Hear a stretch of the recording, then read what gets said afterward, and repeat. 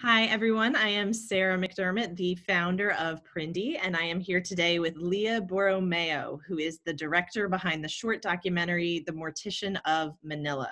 So The Mortician of Manila is an official selection of the 2020 PRINDIE Film Fest, which this year will be taking place virtually from September 10th to the 13th. And this is a film that you do not want to miss. So Leah, this film is so powerful and so layered with just different themes and issues. I'm just very excited to have you here today so that we can delve into it just a little bit more. So thank you so much for being here. Oh, for sure, Sarah. Thank you so much for having me on, and also thank you for including it, especially because, I think the important thing about having a film like this is not just to have it broadcast and have it out there and sort of like a lot bigger audiences, but actually I just wanted to have it in sort of audiences that are kind of informed, that are smaller, that are able to discuss the issues, that are actually able to have a much more of an impactful effect on the themes that we're talking about. Wonderful. So to kind of give everyone just a very quick overview of the film, and I'll let you kind of go into it in a little bit more depth. This film deals sort of primarily with the war on drugs taking place in the Philippines and this current policy in place of eradicating, drug use and the selling of drugs, not through jailing and arrests, but through an authorization for law enforcement to kill anyone really that is even suspected of dealing drugs and using drugs. So you can speak to that maybe just a little bit more, Leah, give us a little more of an interview and just tell us about what sort of drew you to this subject matter originally. Well, I mean, this is one of those films where it's almost a case of me spending most of my life kind of, I in terms of background, I grew up a Filipino American. We left the Philippines in the 80s because my mom had to flee the Marcos government. So he was the previous dictator. And that kind of split our family in half. And so my whole life has been kind of colored by this. Almost, yeah, it's a psychosocial trauma that was kind of played out on the international stage. So I've been spending most of my life kind of avoiding it and running away from it. And then one year, basically, my mom passed away. We lost one of our, planned children, and it was just a year of loss after loss after loss. And I was basically sitting in Canada at a lake. We used to have a house up there, and I was just thinking, what am I going to do, now that I'm not going to have this child, and my mom is gone and everything else. And I was reading a book by a journalist called Jonathan Miller called Duterte Harry.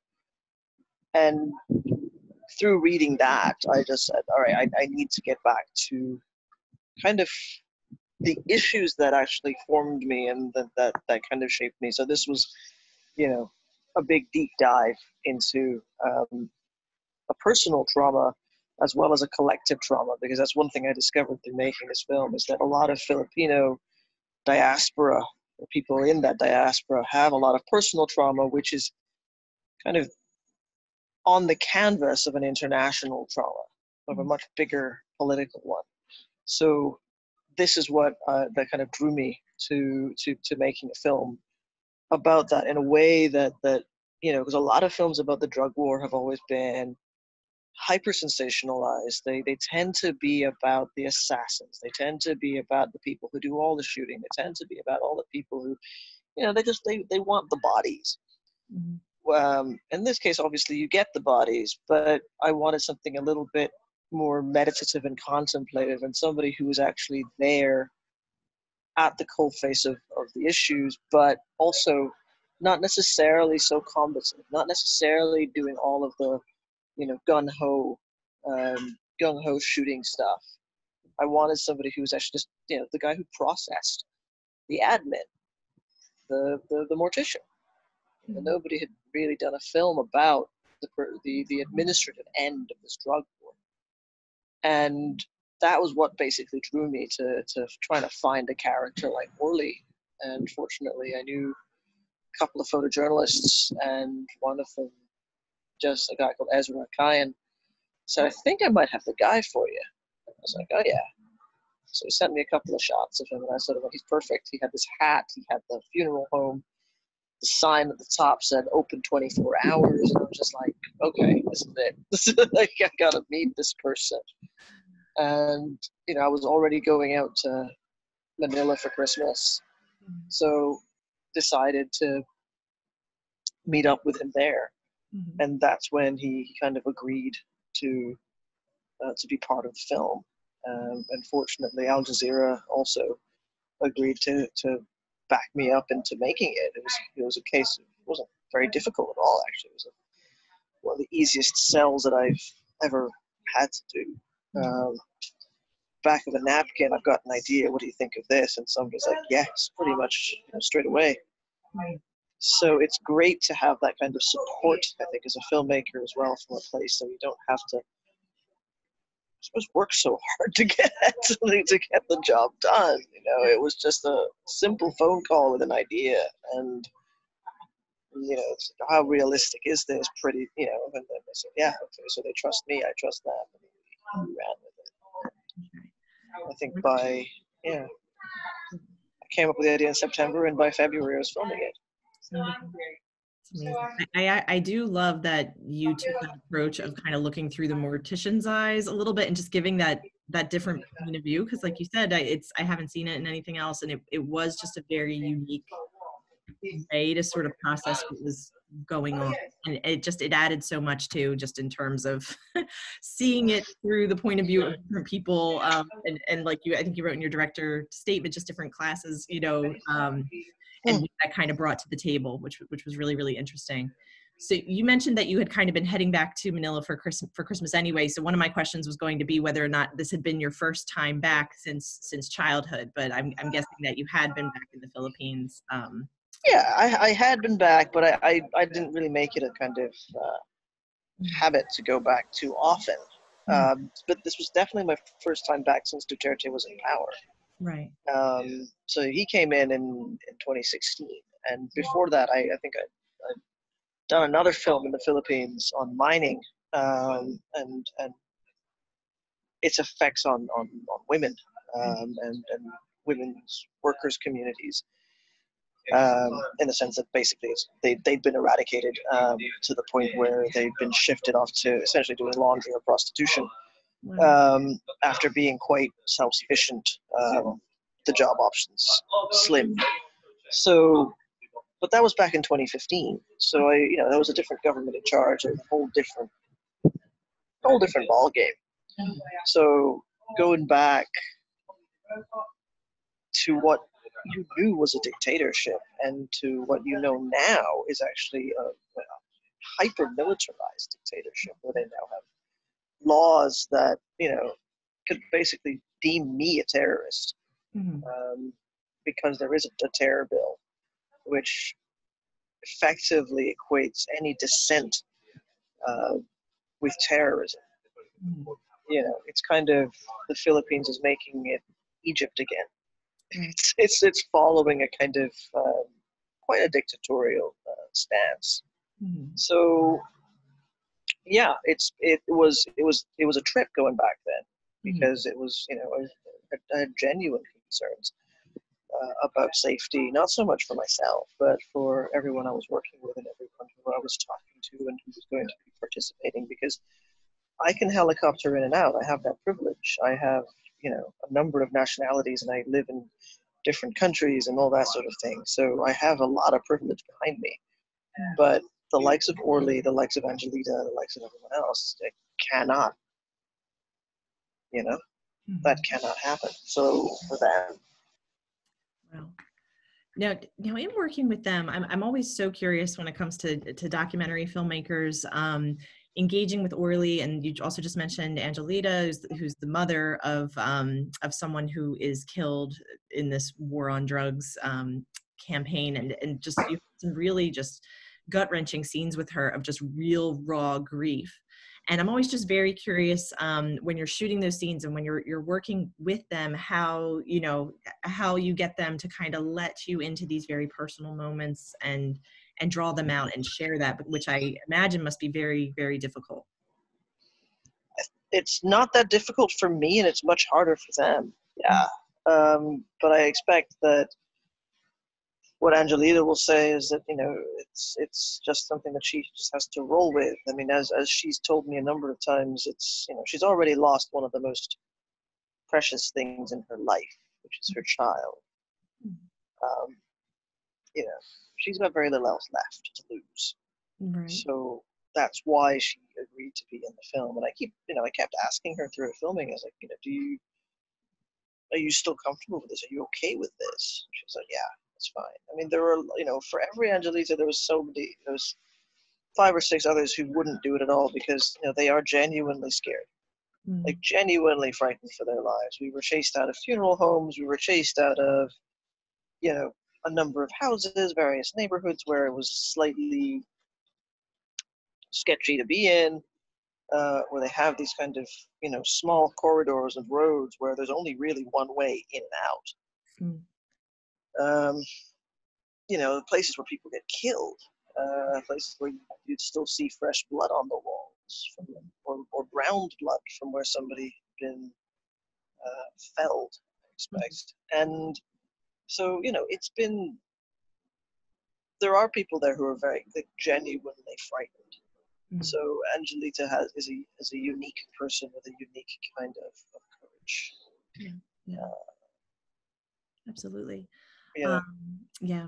And you mentioned, I think you touched in there a little bit about just this genuine fear and sometimes being chased out of funeral homes. And I do remember in the film, there was some mention, it was another funeral home, not Orly's, but being sort of an accomplice to what's going on. So I don't know if you want to speak to that at all. Some of the situations. Yeah.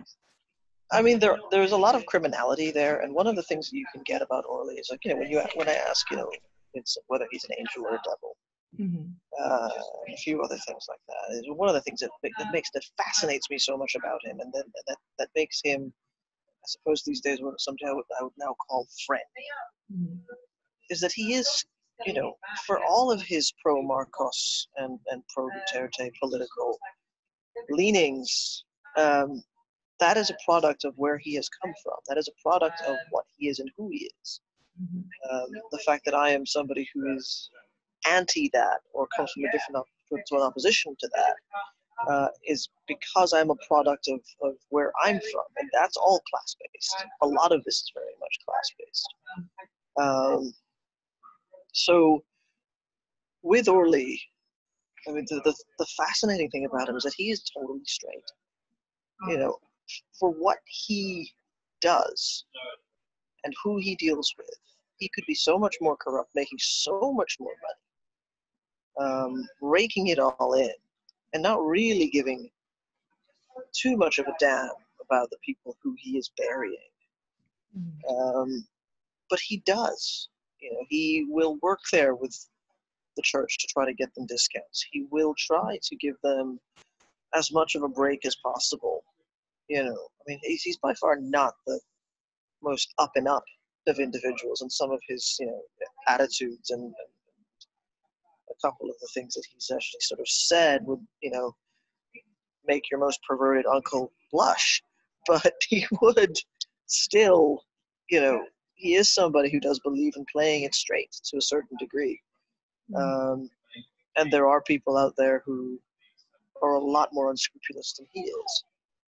And that's one of the things that I'm actually quite, you know, was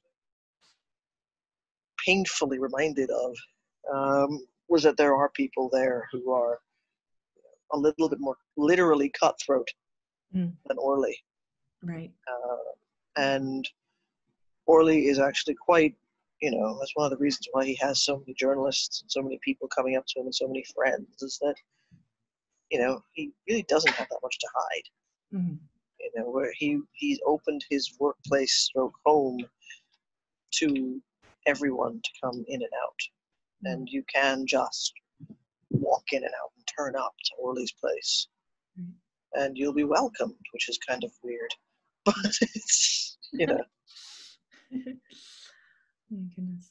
I was very struck watching the film, and you reminded me of it when you were talking about this, you know, how he does try to help people get discounts and to manage this, whereas other places really are not. They're just gouging. And I was very struck by how this policy and the war on drugs, inadvertently, in a very unbalanced way, is affecting the poor, and then how it's happening again when they have to just be buried, that the poor are faced with these ginormous fees just to simply be buried, and it's just so unbalanced. So I didn't know if you could speak for a minute just about how this is affecting the poor and the imbalance between the classes, like you mentioned.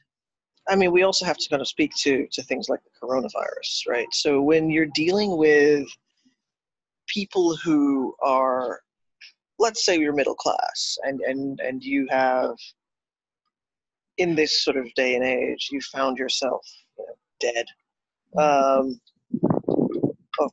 possible corona complications. Your family will still be able to kind of hold some form of memoriam for you, although your body is pretty much quickly dispatched or whatever it is. If you have the money, you can still show some form of respect or whatever it is that you wanted to do.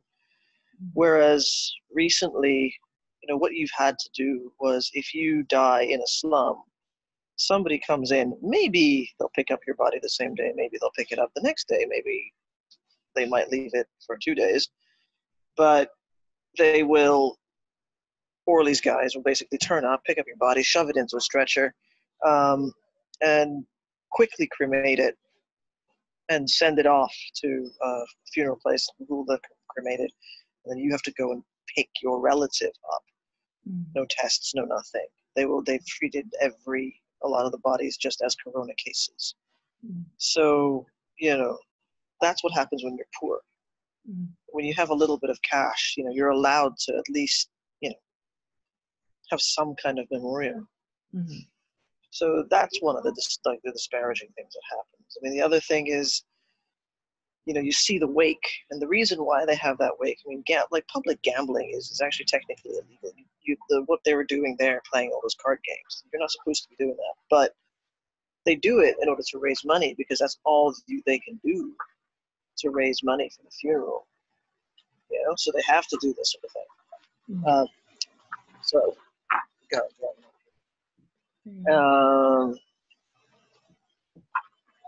that's just What? yeah.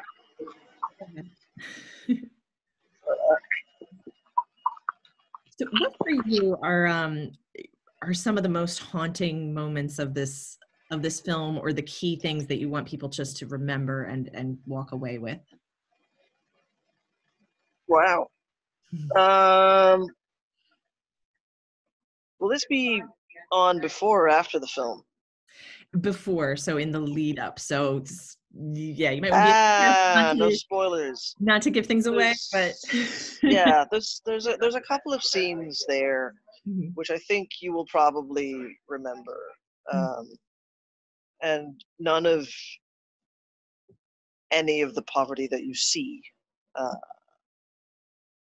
was staged in that way. There were, what you see is what you get, I think, with this film. So the cramped spaces, the fact that people are living one on top of each other, there is no sense of privacy at all. This is not your Philippine holiday video. It's, there were things in this film we had to leave out. But it still makes the film is still bleak, because of, we will still, this is the lightest we could get, I think, with this film. And it's kind of, I will still look back on the edits, and I still talk to the editor occasionally. I think, like, first 2 days or so of looking back at the rushes, we're just going like, what's the body count? And then we were totting up the body count. And we were also mindful of the fact that it wasn't at the peak of the killings, where you were seeing in Orly's Place alone, 20 or 30 a day. Wow. Whereas we're getting like 20 or 30 a week. So we're dealing with the slow traffic. Wow.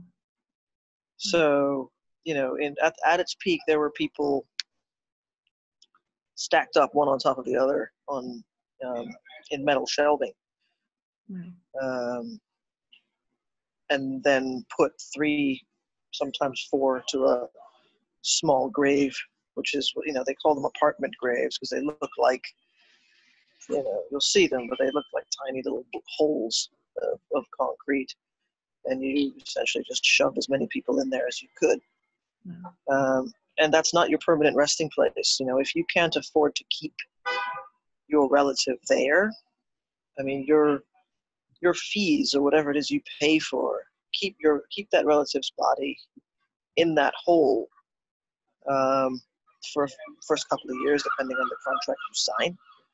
If you don't maintain the upkeep, they will take the body out and put it, take the bones, put it in a bag. Mm. You can pulverize it and give it to you, or make the rest of it and give it to you for a fee. Or they'll just put them in a mass grave. Wow. If they don't. There was a couple of mass grave burials that Orley was involved in, and that involved a lot of people who he couldn't identify in the morgue, and they needed to clear out some space, and so he had to wait until he picked up, enough bodies in the cold store, and then one day just went down to one of the many random holes in the wall. Wow. And put them in there. Yeah. And they will be there for about a year, a couple of years. Mm. Somebody comes in, their job is to clear out those graves. Wow. So that's, it's a grim life. And we didn't show half of it. I think it's probably what you should remember when you're watching the film. It is worse. Yes. You're selective, with what you're showing. Yeah, it does actually get worse. Wow. So Now I know, so we only have like a minute or two left. I know most of your filmmaking work, or all your filmmaking work, deals with sort of these sort of social issues. What is the project that you're currently working on, and what's coming up for you next? well, this is slightly less trauma, and well, I wouldn't say less trauma inducing. It's just like slightly less visually trauma inducing. Where we're taking, it's called 12,000 Years in Fragments, which is part of a festival called Electric Dreams. But it's part of a greater project called Climate Symphony, where we've basically taken 12,000 years of climate change data and translated that data into a 4-part symphony that tells the story of human intervention on this planet across the past 12,000 years. So we discuss global warming, we discuss climate change, we discuss our effect as humans on everything that we have to the present day. We use a lot of archive.org, free and open source archive material in order to make the film, which is live BJ'd as the orchestra will play. Well, these days it's an electronic orchestra. It's intended to be a live one, but Corona. So our electronic orchestra, which consists of various musicians who've contributed and recorded things, and then we kind of mix it.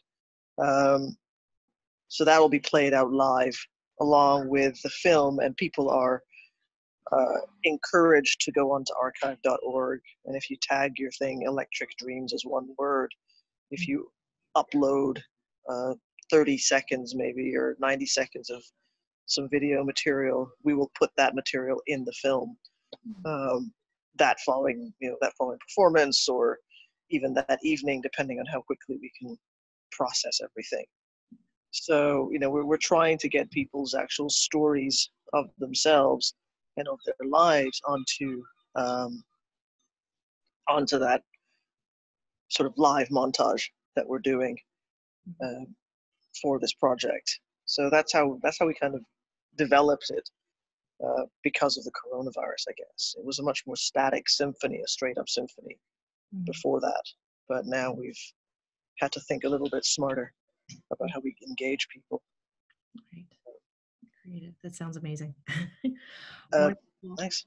Yes. Best of luck moving forward on it, Leah, and thank you so much again for being here today. So just to kind of remind everyone, this was Leah Borromeo, the director of The Mortician of Manila, which is absolutely a must-see short documentary. So be sure to check that out in this year's PRINDIE virtual film fest. This year, everything's adapting with coronavirus. Right.